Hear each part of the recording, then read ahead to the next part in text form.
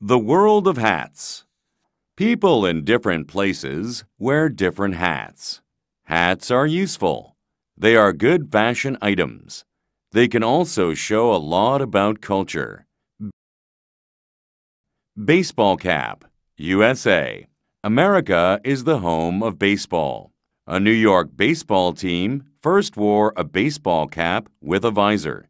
The visor blocked the sun from the players' eyes during games. These days, wearing a baseball cap is not just for baseball players. Everyone around the world wears a baseball cap in everyday life. Chulo, Peru. It is very cold high up in the Andes Mountains. So people in Peru wear chulos.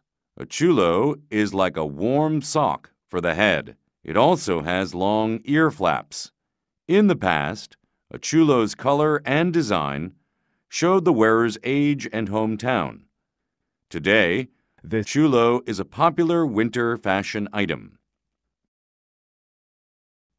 Nón lá, Vietnam.